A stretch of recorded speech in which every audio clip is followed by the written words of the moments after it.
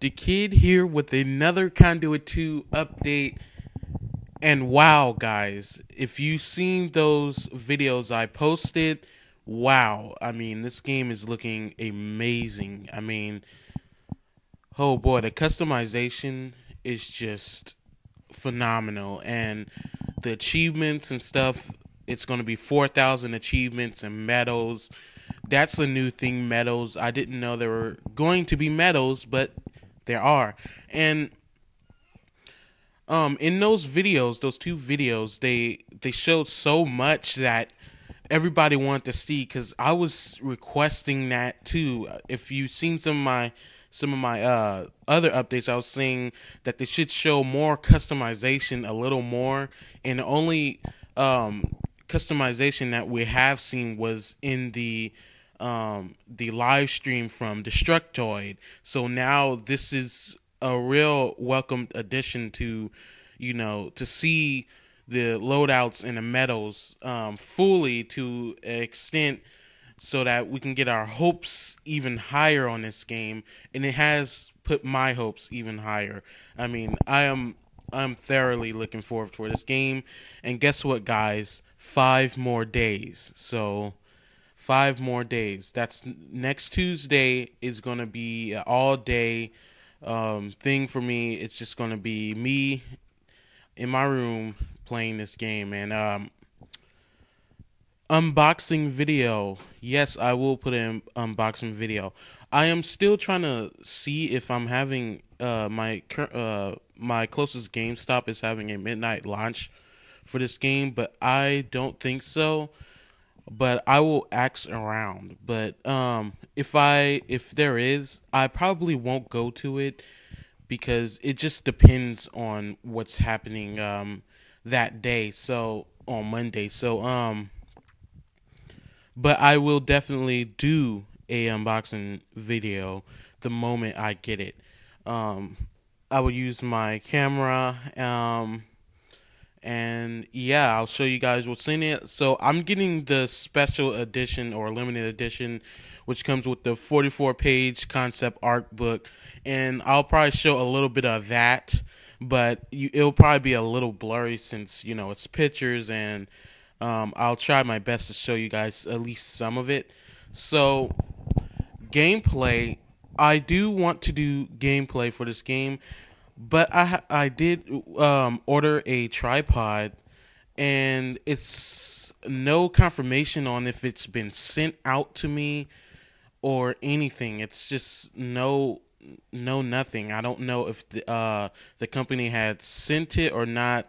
So probably gonna get the money back and go to a more reliable site.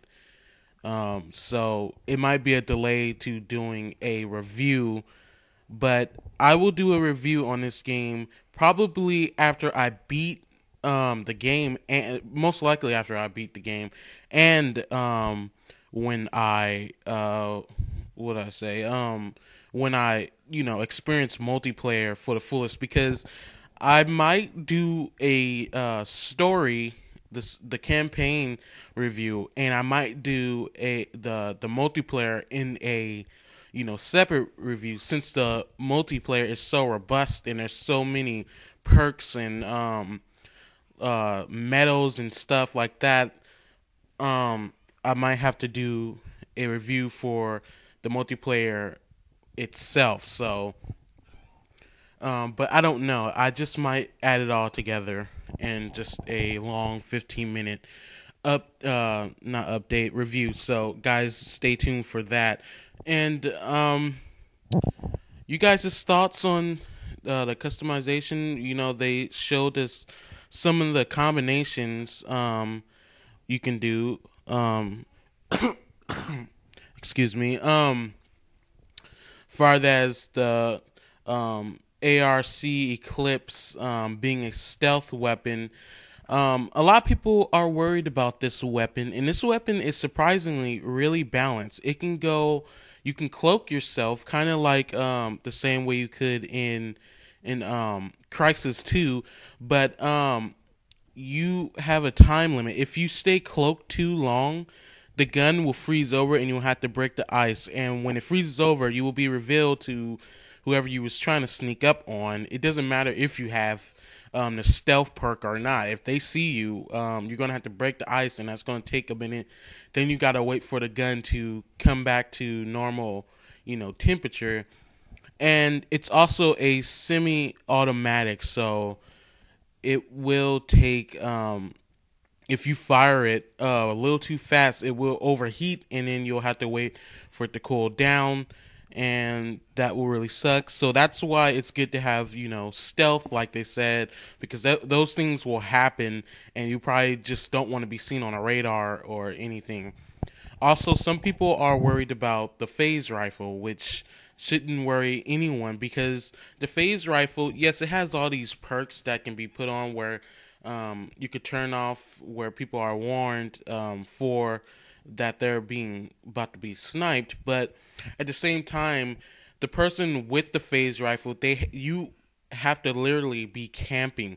There's not one part in that video where they showed the person not standing still, because it has to first lock onto your heat signature, and then it can shoot you.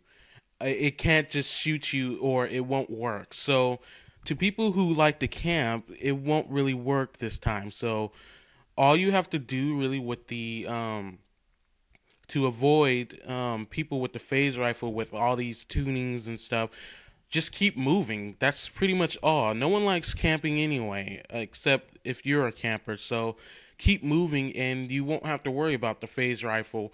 But it's not to say that you won't get caught with the phase rifle.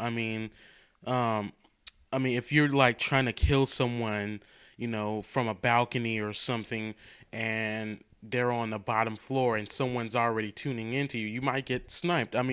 That's with any game. If you're trying to do that, you can get sniped easily. There's another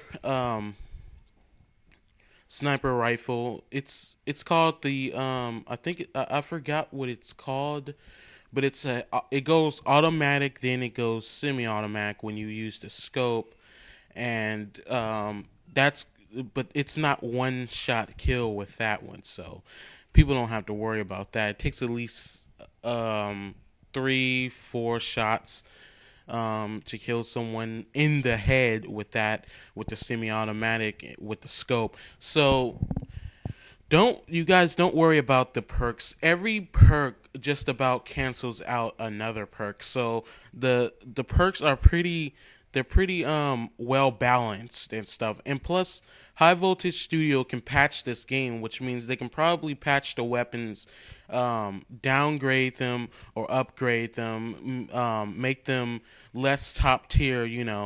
The Dark Star 2. You guys say you're worried about that. Well, the Dark Star can be a huge double-edged sword. It can suck you in. The person who shot it can be sucked in too, as well as teammates. So everybody has to be careful with that weapon. And to my view is, a lot of people will surprisingly not use that weapon unless they are pretty good with it, because if you can suck in your own team members, that's going to be kind of a deal breaker with using it. Because one, if you say you're in a clan war, team war, or whatever, and you use the Dark Star, and then you accidentally get your friend in the gravity and he dies, that will be like friendly fire, and that probably will cost something with your points, and it will just be a big loss, to tell you the truth, especially if you use it while everybody's like, together in this big herd, fighting the enemy, and you use it and it just ends up killing everybody. It will be a pretty sad sight, and you probably wouldn't feel good about that. But some are wondering if there's any real escape from the Dark Star. I don't know. You could probably try to run yourself away from it, maybe before you get pulled in, unless they shoot it right, on top of you. But I'm pretty sure High Voltage Studios would allow some way for you to escape it. Maybe you can run from it or something. I don't know. But the perks in this game, yeah, there's perks where you will be able to sprint unlimitedly. People are worried about if the phase rifle will tune into them while they're trying to regenerate health.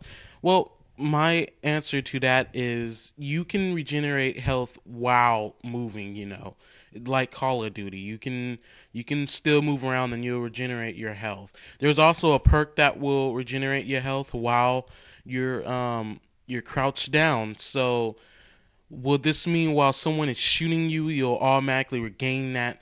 In if you're shooting at someone while crouched down and someone's shooting at you, will that mean that that person will not die because he is constantly regenerating, energy? No, I mean, of course, it's when you regain energy, it's a sort of slow process. So if you're shooting that person while they're regaining energy, the impact of the bullet or whatever gun you're using will most likely kill them before they can even dare regenerate. So don't even worry about that either.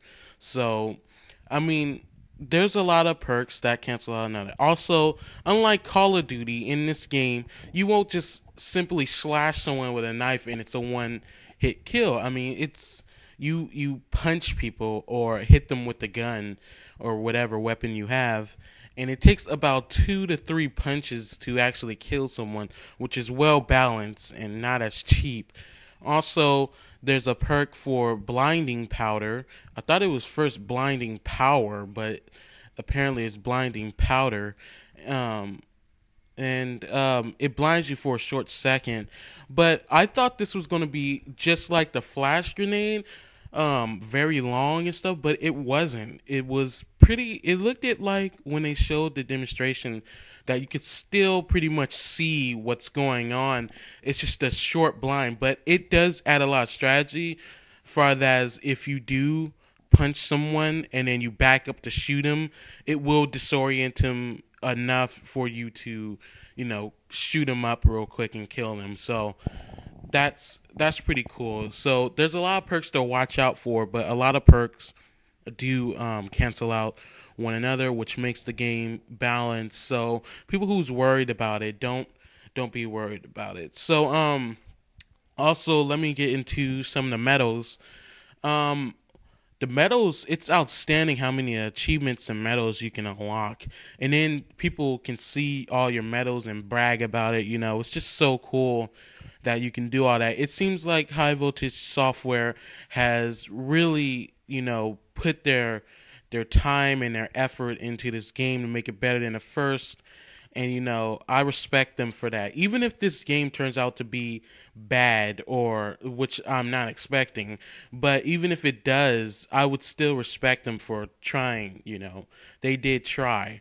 So, also with the medals and stuff, there's actually a achievement you can unlock for teabagging.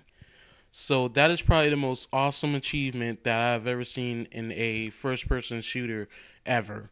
For teabagging someone, you get an achievement. That is freaking awesome. That is the first achievement that I'm probably going to unlock. So that's cool. Also, unlocking weapons, you won't have them on multiplayer all at once. You'll have to unlock them due to credits and when in multiplayer matches, invasion mode, all that. So guys, in the comments below, put what you think about all this stuff, all these things, and please subscribe and like this video, and I'll be updating you guys more as more things are revealed on Conduit 2, but this just might be my last update, so don't expect another update with this. So the next update probably I would do is saying that is my final update, or just do a bulletin that there's no more updates for Conduit 2 because it is coming out in 5 days, guys. So unless they release some more news, which pretty much there is no more news, I won't be doing an update. So guys, thanks for watching.